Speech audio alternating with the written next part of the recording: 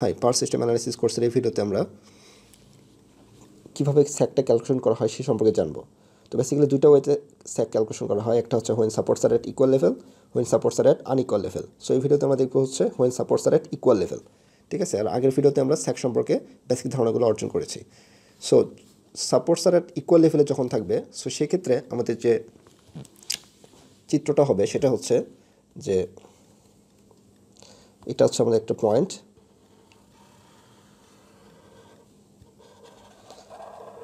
এটা বেসিক্যালি দুইটা পয়েন্ট নিচ্ছে হচ্ছে আমরা এ এবং একটা পয়েন্ট নিচ্ছে হচ্ছে বি, এবং এখানে দুইটা পোল থাকবে। দ্যাট মিনস এখানে একটা পোল এবং এখানে একটা পোল। এই দুইটা পোলের মাঝে আমরা কন্ডাক্টরটা যুক্ত করলাম এবং তারা ঝুলন্ত অবস্থা থাকবে। ঠিক আছে, এবং স্যাকটা কি বেসিক্যালি তারের যে লোয়েস্ট পয়েন্ট ছিল হচ্ছে ও, সাপোজ এটা ধরে নিচ্ছি ও, তারের যে লোয়েস্ট পয়েন্ট, কন্ডাক্টরের যে লোয়েস্ট পয়েন্ট এবং পয়েন্ট অফ সাপোর্ট, এই দুইটার মধ্যবর্তী যে দূরত্বটা সেটাই হচ্ছে আমাদের স্যাক। সেটা আমরা আগের ভিডিওতে দেখে ফেলছি। সো এটা হচ্ছে আমাদের এস। ঠিক আছে, এইটুকু ডিস্টেন্স ছিল হচ্ছে আমাদের এস। ওকে, তো এই যে আমাদের তারের যে lowest point of the conductor, এটা বেসিক্যালি দুইটা তারের যে লেন্থ থাকবে জাস্ট মিডল পয়েন্টে কাজ করবে। ঠিক আছে, এটা জাস্ট মিডল পয়েন্টে কাজ করবে। তো বেসিক্যালি যদি মিডল পয়েন্টে কাজ করে, তো আমরা ধীরে ধীরে দেখি জিনিসগুলো। এই এ এবং বির মধ্যবর্তী ডিস্টেন্স পুরোপুরি লেন্থটা হচ্ছে আমাদের এল যদি হয়। ঠিক আছে, তারের লেন্থটা ধরলাম হচ্ছে আমরা এল। তাহলে এলটাকে বলতেছি হচ্ছে আমাদের লেন্থ অফ স্প্যান।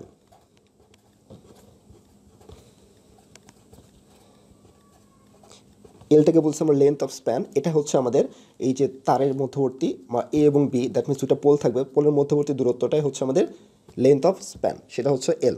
এখন এটা যদি এল হয়, আমাদের ক্যালকুলেশনের জন্য আমার লাগবে, দ্যাট মিনস এইটুকু ডিস্টেন্স কত হবে? এইটুকু ডিস্টেন্স হচ্ছে আমাদের L/2। ঠিক আছে, জাস্ট যেহেতু মিডলে কাজ করতেছে আমাদের এই যে lowest point of this conductor সেটা হচ্ছে ও, এটা মিডলে কাজ করতেছে, দ্যাট মিনস তাহলে এটা জাস্ট অর্ধেক হয়ে যাবে হচ্ছে L/2। এইটুকু ডিস্টেন্স কত হবে? Just L/2, simple. ঠিক আছে, এইটুকু আমাদের ক্লিয়ার। এখন আমরা কি করব, যে এই পুরোটা ক্যালকুলেশন না করে আমরা জাস্ট একটা ছোট্ট একটা অংশ নিব, ছোট্ট একটা অংশ নিয়ে কাজ করে সেখান থেকে পুরো তারের জন্য আমরা ইকুয়েশনটা বের করে নিব। ঠিক আছে, তো জাস্ট আমরা কি করলাম, তারের ছোট্ট একটা অংশ নিলাম, দ্যাট মিনস একটা পয়েন্ট নিলাম এখানে পি, এটাকে বলছি আমরা হচ্ছে পয়েন্ট পি। ওকে, তো এই পয়েন্টে আমরা এইটুকু ডিস্টেন্সকে ধরতেছি হচ্ছে আমাদের এক্স, এবং লম্ব দূরত্ব সেটাকে বলছি আমরা ওয়াই। দ্যাট মিনস এর কোঅর্ডিনেট ধরে নিচ্ছে আমাদের পিটাকে বলছি আমরা হচ্ছে অরিজিন। ঠিক আছে, পিটা অরিজিন যদি ধরি, তাহলে এর কোঅর্ডিনেট হলো হচ্ছে x comma Y. That means এখান থেকে এইটুকু ডিস্টেন্স হচ্ছে আমাদের এক্স। ঠিক আছে, এবং এইটুকু ডিস্টেন্স হচ্ছে আমাদের ওয়াই। এইটুকু ডিস্টেন্স হচ্ছে আমাদের ওয়াই, এবং এইটুকু ডিস্টেন্স দ্যাট মিনস এখান থেকে এই পর্যন্ত, এটা রেড কালি দিয়ে দেখে দিচ্ছি, এইটুকু ডিস্টেন্স হচ্ছে আমাদের এক্স। ঠিক আছে, এইটুকু ডিস্টেন্স হচ্ছে আমাদের এক্স। ওকে, তো এইটুকু ডিস্টেন্স হচ্ছে আমাদের এক্স। তাহলে ওটা হচ্ছে আমাদের অরিজিন, আমরা পি বিন্দুতে একটা পয়েন্ট নিলাম, এইটুকু ডিস্টেন্স নিয়ে কাজ করব। তাহলে যেহেতু এই ওপি কন্ডাক্টরটা খুবই ক্ষুদ্র একটা কন্ডাক্টর, দ্যাট মিনস অনেক ছোট্ট একটা কন্ডাক্টর নিয়ে কাজ করতেছি, তাহলে আমরা বলতে পারবো যে ওপি সমান এক্স। এটা আমরা ধরে নিচ্ছি লেট, যেহেতু কন্ডাক্টরটা অনেক ছোট, তাহলে এই ওপি সমান আমরা সিম্পলি বলতে পারবো হচ্ছে এক্স, এবং এর যে লম্ব দূরত্বটা, দ্যাট মিনস এখান থেকে এইটুকু ডিস্টেন্স হচ্ছে আমাদের ওয়াই। ওকে, তো এই ওপি তারের জন্য যে ওয়েটটা কোন দিকে কাজ করবে? জাস্ট মিডলে কাজ করবে, এবং সেটা সরাসরি নিচের দিকে কাজ করবে। ঠিক আছে, এর ওয়েটটা সরাসরি নিচের দিকে ক্রিয়া করবে। এখন আমাদের এখান থেকে যে ডাব্লিউ আমরা যে নিয়ে কাজ করব, সেটা হচ্ছে আমাদের wait per unit length of conductor. Wait খুব ভেরি ভেরি ইম্পর্টেন্ট একটা জিনিস। ওয়েট পার ইউনিট লেন্থ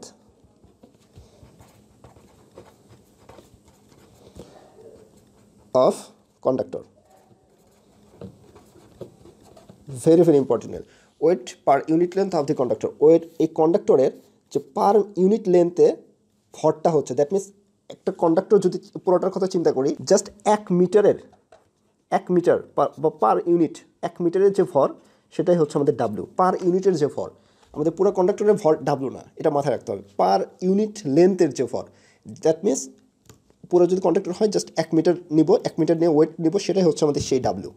ঠিক আছে, তাহলে যদি 1 মিটারের ওয়েট যদি আমাদের ডাব্লিউ হয়, তাহলে এইটুকু তার কত, এইটুকু যে কাজ করতেছে সেটা হচ্ছে এক্স মিটার, তাহলে এক্স মিটারের জন্য আমাদের ওয়েট কত হবে, ডাব্লিউ এক্স। ঠিক আছে, তাহলে এই যে ছোট্ট একটা তার নিলাম, এটার যে ওয়েটটা জাস্ট আমাদের ডাব্লিউ এক্স হবে, এবং সেটা সরাসরি নিচের দিকে ক্রিয়া করতেছে। এবং এই যে এ এবং বি তার নিচ্ছি, এবং এই তারটার যে টেনশনটা সেটা অরিজিন দিয়ে এই দিকে ক্রিয়া করতেছে, সেটা আমরা ধরে নিচ্ছি, এটা টেনশন টি। তাহলে এখানে বেসিক্যালি কয়টা বল কাজ করতেছে, একটা হচ্ছে এই ছোট্ট একটা তার নিলাম, এর ওয়েট ডাব্লিউ এক্স নিচের দিকে ক্রিয়া করতেছে, এই টেনশনটা আমাদের এই টিটা এদিকে বরাবর ক্রিয়া করতেছে। তাহলে এখানে টিটা হচ্ছে আমাদের টেনশন ইন দ্য কন্ডাক্টর।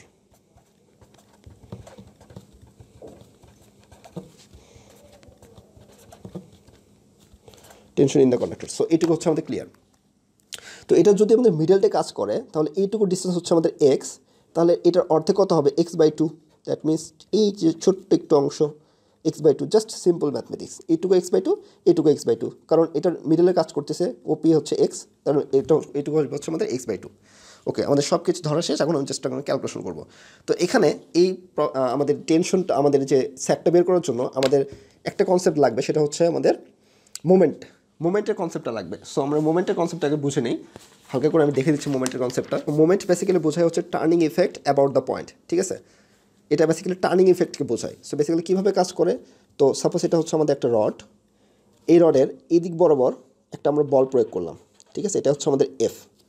একটা পয়েন্ট নিতে হবে, সেই পয়েন্টের সাপেক্ষে আমরা নির্ণয় করবো about a point, that means এটা হচ্ছে আমাদের পয়েন্ট ও, এবং এটা সাপোজ ধরে নিচ্ছি এটা হচ্ছে আমাদের একটা রড, এবং এই রডের এই দিক বরাবর একটা বল প্রয়োগ করলাম। ঠিক আছে, তাহলে এদিক বরাবর যদি বল প্রয়োগ করি, এটুকু হচ্ছে আমাদের 90 ডিগ্রি, তাহলে এর যে মোমেন্টটা হবে, দ্যাট মিনস টার্নিং ইফেক্টটা হবে, তাহলে that means moment of force about point ও, এটা ইজ ইকুয়াল টু হবে হচ্ছে এইটুকু ডিস্টেন্স হচ্ছে সাপোজ নিলাম এল, তাহলে F into L. That means এই যে বলটা প্রয়োগ করতেছি এবং যে পয়েন্টটা ধরেছিলাম সেটার লম্ব দূরত্ব, সেটা হচ্ছে এল। এখন এই দুইটার গুণফলটাকে বলছি আমরা মোমেন্ট, এটাকে বেসিক্যালি টার্নিং ইফেক্ট বোঝায়। তাহলে এখানে টার্নিংটা কোন দিকে ঘুরবে, দ্যাট মিনস যদি আমাদের এদিকে বল প্রয়োগ করি এদিকে ঘুরবে, দ্যাট মিনস এই দিক বরাবর ঘুরবে সেটা। ঠিক আছে, দ্যাট মিনস এটা হচ্ছে অ্যান্টি ক্লকওয়াইজে ঘুরতেছে, এবং অ্যান্টি ক্লকওয়াইজ হলে আমাদের মোমেন্টটা আসবে হচ্ছে জাস্ট নেগেটিভ। এখন সাপোজ যদি আমাদের এই দিকে রডটা থাকলে, সেক্ষেত্রে যদি আমাদের বলটা এইদিকে প্রয়োগ করি,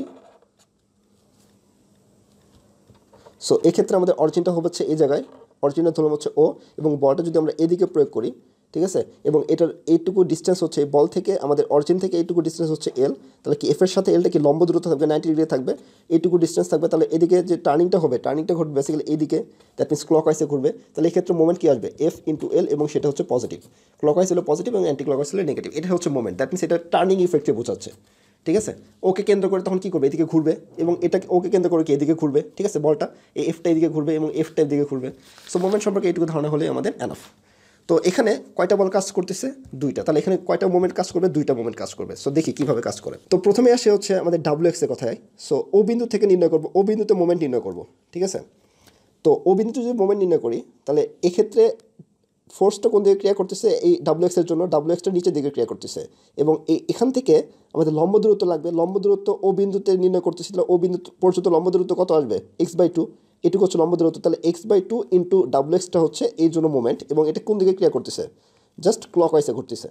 যদি এটা এই দিকে থাকে এবং ডাব্লিউ এক্সটা নিচের দিকে থাকে, তাহলে ফোর্সটা এইদিকে, দ্যাট মিনস এদিকে বরাবর ঘুরবে। তাহলে ওকে কেন্দ্র করে ডাব্লিউ এক্সটা কোন দিকে ঘুরতেছে, ক্লকওয়াইজে ঘুরতেছে। তাহলে ক্লকওয়াইজ হলে মোমেন্টটা কী আসবে, পজিটিভ আসবে। That means W x into লম্ব দূরত্ব জাস্ট এইটুকু ও বিন্দু থেকে নির্ণয় করতেছি, তাহলে W x into x by two. ওকে, এখন আরেকটা মোমেন্ট থাকবে, কারণ টেনশন একটা থাকবে, এখানে আরেকটা ফোর্স আছে। ঠিক আছে, তাহলে যেহেতু আমরা পি বিন্দুতে ক্যালকুলেশন করতেছি, ঠিক আছে, পি বিন্দুতে ক্যালকুলেশন করছি, তাহলে পি বিন্দুতে টেনশনটা কোন দিকে থাকবে, টেনশনটা এদিকে ক্রিয়া করবে পি বিন্দুতে।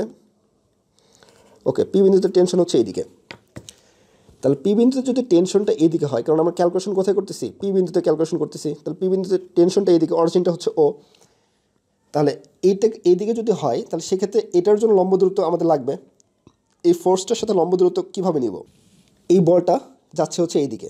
ঠিক আছে, এই বলটা যাচ্ছে হচ্ছে এইদিকে, এবং এখান থেকে অরিজিন থেকে আমাদের লম্ব দূরত্ব কয়টুকু, এইটুকু নিলে আমাদের কি হবে, মোমেন্ট নির্ণয় করতে পারবো। সো আমাদের লম্ব দূরত্ব হচ্ছে জাস্ট ওয়াই, এবং ফোর্সটা হচ্ছে এইদিকে। তাহলে দ্যাট মিনস ফোর্সটা এইদিকে, লম্ব দূরত্ব হচ্ছে জাস্ট এইটুকু কোথায়, এইটুকু হচ্ছে আমাদের ওয়াই। তাহলে এইটুকুর জন্য আমাদের মোমেন্টটা কী আসে, ক্লক আসলে অ্যান্টি ক্লক আসে একটু খেয়াল করি। সো এদিকে যদি হয় তাহলে এদিক বরাবর ঘুরবে, দ্যাট মিনস অ্যান্টি ক্লকওয়াইজ, ঠিক আছে। এদিকে অ্যান্টি ক্লকওয়াইজ হলে কী হবে, মোমেন্ট হচ্ছে নেগেটিভ।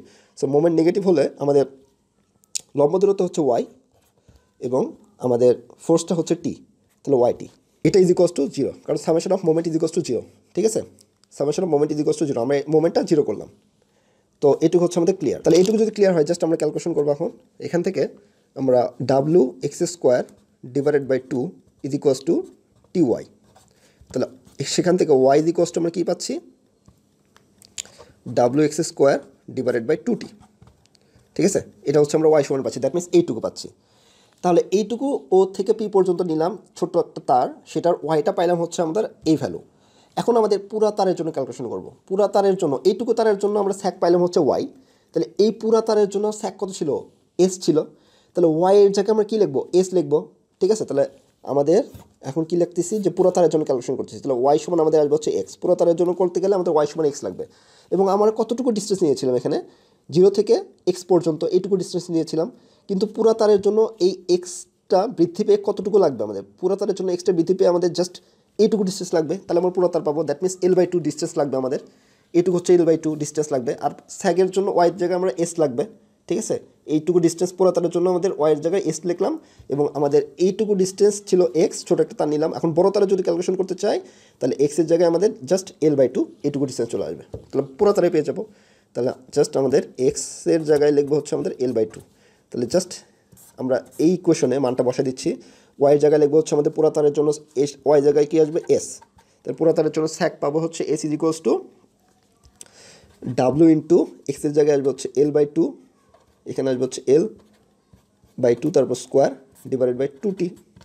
সেখান থেকে সিম্পলিফাই করলে আমরা পাবো হচ্ছে, সেখান থেকে পাবো হচ্ছে এস, জাস্ট যদি ক্যালকুলেশন করলে এখান থেকে আসবে হচ্ছে WL² divided by 4 divided by 2T। সেখান থেকে ক্যালকুলেশন করলে পাবো হচ্ছে WL² by WL² divided by 8T। Very very important একটা সূত্র, ঠিক আছে। এটা দিয়ে আমরা প্রবলেম সলভ করতে হবে। সো এইভাবেই পুরো তারের জন্য স্যাকটা ক্যালকুলেশন করা হয়। সো এই ডাব্লুটা খেয়াল রাখতে হবে যে wait per unit length of the conductor, ঠিক আছে। সো নেক্সট ভিডিওতে আমরা দেখবো হচ্ছে যে when supports R at unequal level যদি থাকে সেক্ষেত্রে স্যাকটা কীভাবে ক্যালকুলেশন করা হয়। দেন তারপর আমরা দেখবো হচ্ছে effect of wind and ice loading এবং তারপর আমরা এই স্যাক রিলেটেড প্রবলেমগুলো সলভ করবো। Thank you.